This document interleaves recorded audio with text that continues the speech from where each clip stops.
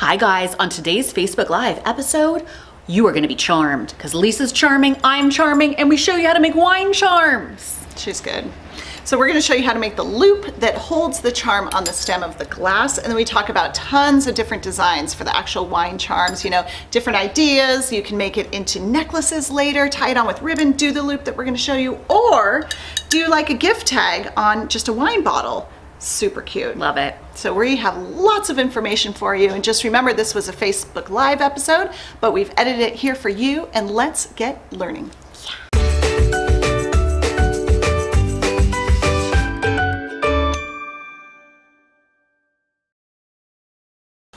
Hey, good morning everybody. It's Lisa and Mel here for Beaducation Live. And Mel, fill these people in. What are we doing today? We are going to do wine charms, which I get really excited about every time it's around holiday time because it's just a time of entertaining and having family and friends over, and wine charms are so fun to make and kind of make people feel special and make sure you don't spread germs. Oh, that's important. I mean, it makes such a great gift, like hostess gift. You're showing up for a party. It's awesome. And you guys have all the tools to make it. I know you got a million design stamps, so make some charms. I should also add, in addition to wine charms, I wanted to show you guys tags, like showing kind of like a wine bottle tag, where if you don't want to do the charms and you're bringing a bottle of wine. I love this idea where we have these amazing pewter plaques, and we have in aluminum and every metal, actually, the plaques, but I love this particular one because it's a little bit thicker. And here I just did Happy Holiday Lisa, and you could write anything. You could say bless this home, and then boom, they have an ornament or something they could just like hang anywhere in their house, right? Yeah, it's perfect. Yeah, it's cool. It's better than a little gift tag. It's better than a gift tag, and it shows it's like, yes, you could stamp out 10 of them, even that just said Happy Holidays 2017, and you could get a $3 bottle of wine and you had the tag on it, and boom, it looks like a $50 gift. Or you could buy Baileyanna because it's delicious. Yes, you could. That's true. Okay, so the last couple of weeks, as you may have noticed, is we've started a new segment called What's New? Really catchy title. We launched so many new products, so we're just taking a small opportunity each week on the live show to show you what's new this week. We don't have a lot new this week, but we do have some fun stuff. So we're just going to get started. We're going to move the camera down, and Mel's going to show you what's new. What's new? We got such good feedback with dream, believe, breathe, and love that we added in a few more words because we thought it was neat to be able to add this to your stamping that you already have. It's great for stainless steel, so you can stamp it on utensils, which is what the Advantage series is all about, which I think is kind of cool. And it's in this really neat kind of cursive handwriting. So I think that's kind of a cute, that we added in more words. Yeah, and it's kind of hard to see on the stamps because they're backwards, but if you go to the site and you click on metal stamps and then click on words, and then click on each one, we have it stamped out so you can see what it actually looks like. What I do want to show you guys though also, and Lisa had this stamped, here we go, this is pretty darn cute. Now this one's not for stainless steel, but we had made this hand stamped stamp. Look at how cute this is. It looks so, oh, you can see a little marker on my hand there. I'll cover it with marker. But for all the necklaces, you know, or bracelets that you make, it's kind of neat to just stamp that onto a 3/8 or a 1/2 tag or circle for people to know at like fairs or gifts that it's actually handmade. And I thought that was so, hand stamped is even more perfect. So that you'll find in the word section in design stamps too. And that's our new product. Are you guys ready to see some wine charms? Yeah. Okay, get ready guys. I'm scooting in here so that you can see. I have a variety of charms, and some of these, let's see here, I'm first going to start out with, I'm going to show you guys how to make the actual wire wrap, but I just wanted to show you guys the different ways that you can actually pick out charms. This, and here I have this one on here, you could do little words. I think it's kind of great to do like just kind of descriptions. I mean, you could do names. Here we thought you could do like the Kellys, like have 8 of these that all have the same last name of maybe the person you're going to give this to, but just do different colors, and then your guests would know, or their guests would know, they have the blue one or the pink one or the yellow one. I thought this was kind of cute that I did bald, lovely, handsome, funny. You could do sassy, just because if you do them like this, you're never going to forget where your wine is if you know you're the funny one, right? And you have to have the right audience, I suppose. What if you're bald, funny, and handsome? You got to pick the... Wait, you want to bring this back in and tell them about that pewter charm? And tell them about... This, did you talk to them about what that is, so with you the guys, little built-in rim? This is USA made pewter blank. If you look on our pewter blanks, it's under circles. And this little center part right here, it has a little divot already in it where you can just take some hypo cement and just place just a little dot, and our crystals fit perfectly in there. So, yeah, well, it's not, I don't think it's actually a divot. It's a raised. Yeah, maybe you're right. It's a raised circle, so it's even a little. Let me show you guys here so you can kind of see. Yeah, it's so cool. It is like a bezel. Yeah, like a bezel. Yeah. But you don't bend it over. It just hides the edge so that it won't click off. But we had these special made to fit the crystals that we sell. I think what I love about this the best, you guys, is when you put your glue in there, the glue will not move. Like your glue, when I went to put it in and I put it in there, the glue just stays because it's not going to go over the rim. So that's kind of like a cool feature with it. So yeah, so those are I love those mics. We have them in a heart, too. which Mel's going to show in a minute. But they're kind of like, I mean, they sell great. I think they're just so fantastic because they're inexpensive. Oh, look how cute It's true. They're inexpensive. They're made in America. We have a great turnaround time with them. And I just think they're so special because they look so finished. So the stitching is already on these hearts. Again, the same little bezel that's in there.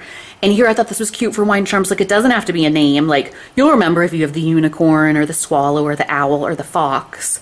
Aren't these just kind of a cute way of doing it? Yeah, so like you said, no sharing germs. No sharing germs. And you guys, what I did with these is I thought this was so cute. This is also the same pewter made in the USA. We have this under, it's a luggage tag, or you could have it as a necklace or keychain. But I put a little, bless the McCabes, thinking these come right out. So I just added this in here. But then folks could actually use that as maybe like a, just they'd have it in their kitchen, like above their door, you know, that you'd have this on your own and then be able to add on your wine charm. The wine charms would be something separate, but it would be just a cute thing. I just love it as a way to always house them as well. It is kind of cute, right? So here's your little wine charm. In the same place. And then, yeah, at the end of the night, you put them back in.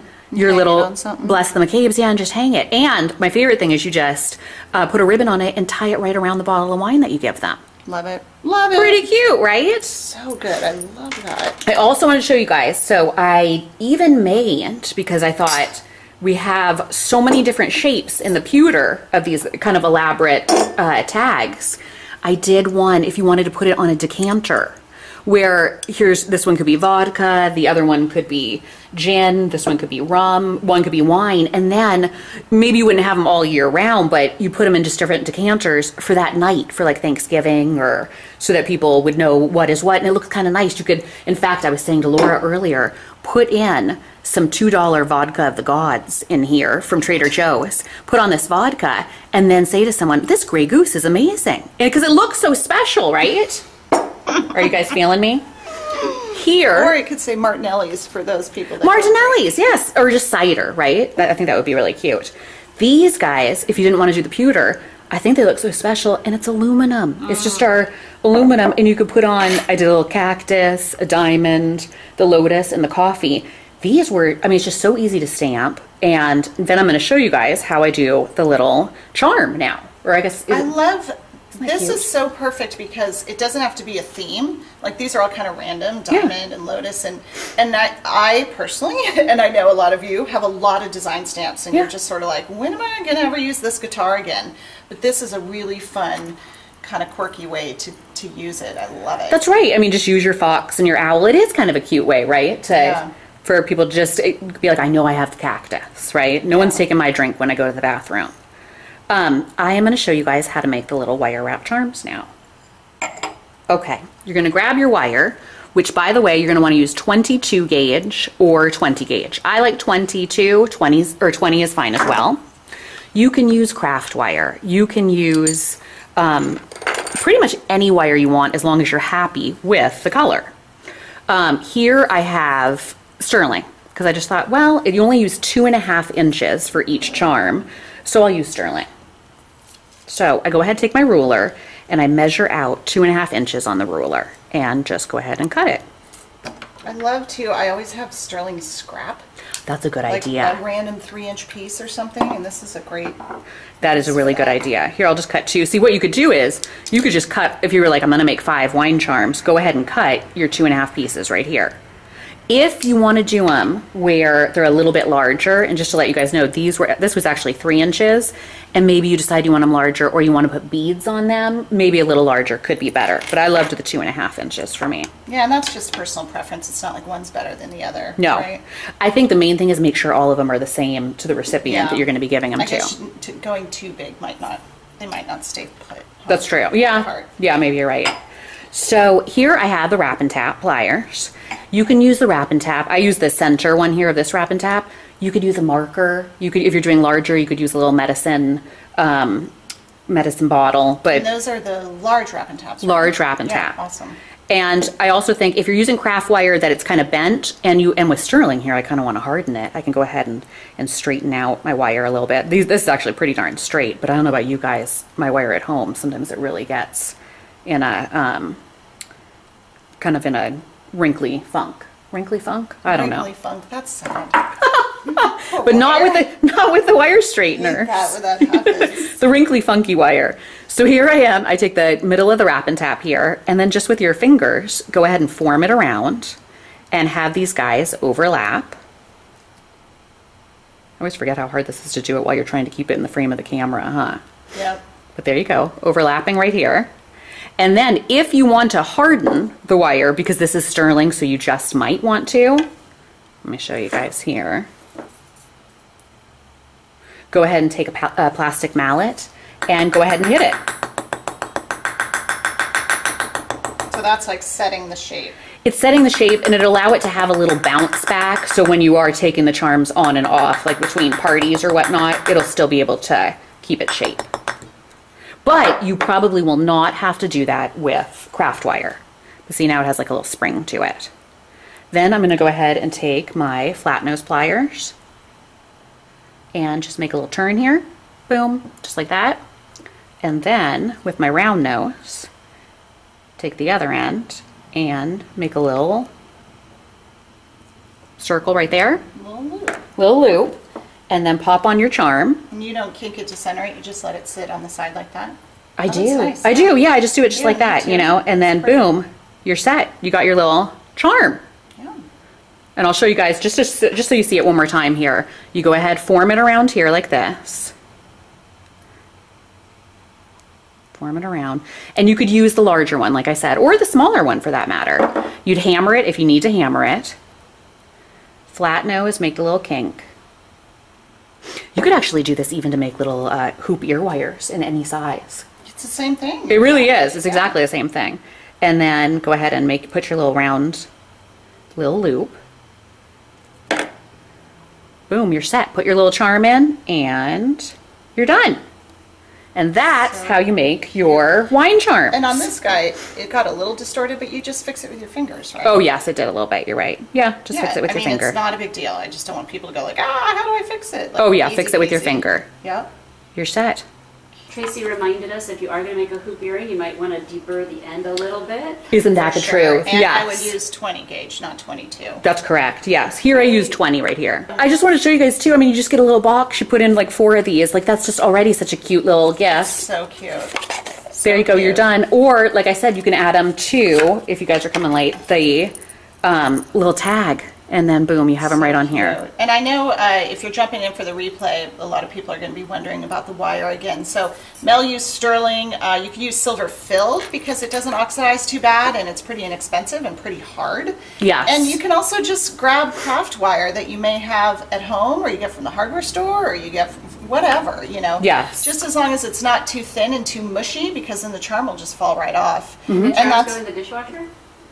I don't know. I'm not sure, but well, here, okay, for the aluminum, I'd say I wouldn't put it in because then maybe the Sharpie that you put in there could come out. Just take them off before you put. But you guys, it's pretty easy just to take them right off too. You know, if someone spilled red wine all over their charm, then just let them keep it. that's a good point. Yes, yes. So before we move back up, I want to show you guys. I'm going to pull it up on the screen right now. This was from one of our blog posts. Just another idea. Let's go with this one. So this is a charm that I did for a friend's bridal shower. And you can see we just tied it on with ribbon. And I made it in such a way that they would maybe put this on their keychain later or put it on a chain. It's ready to go for a necklace. So I'll show you what they all look like here. I love that they have a necklace. Like, it's a really cool keepsake. Yeah, it was great. So here they all are here, tied on, all nice and pretty. And this was sort of my production of making them. So I laid them all out and stamped them all at once with the tape like that. I just thought that was worth showing you guys. And they looked so pretty, and everybody, like I see my friends all the time, they have them like on a chain or on their key ring, and it's just another great idea for a party or to make it, you know, so it's not always a wine charm. It's like a necklace or something. I love that. And you just did it with ribbon too, and that was great. Yeah, just tied it on there. Yeah, that's cute. It stayed really, really well. Yeah. We add crystals in a couple of videos, but we'll just walk you through it here. So these are our flat back crystals, and you just take a little bit of glue. We use the hypo cement glue and just put a teeny little dab right in the middle of that rim there. Pick up the crystals with, sometimes I just use my chain nose to grab them, or tweezers, or with your finger. Pop it in, press it down a little bit, and then let it set. It's really just that easy. And the reason we built that rim on there is because when you glue crystals onto flat metal, when they come off, it's usually because something like got under the edge and like picked it off, you know, but this hides the edge, so it stays really, really well. But they're just glued in there, they're not bezel set. We didn't use our crystal punch setter for this, but you definitely could. That is a stamp that's just got a big round circle that fits exactly this crystal, and you stamp it, and it actually impresses into the metal, leaving a divot, perfect space for you to pop the crystal in there. So no rim, but you could do it like on this one, or if you look at back in our videos, we did it on the Christmas tree a couple of weeks ago. And it's really, really easy, and it looks great. It's a great way to add a birthstone color, but here the colors are just for fun, huh?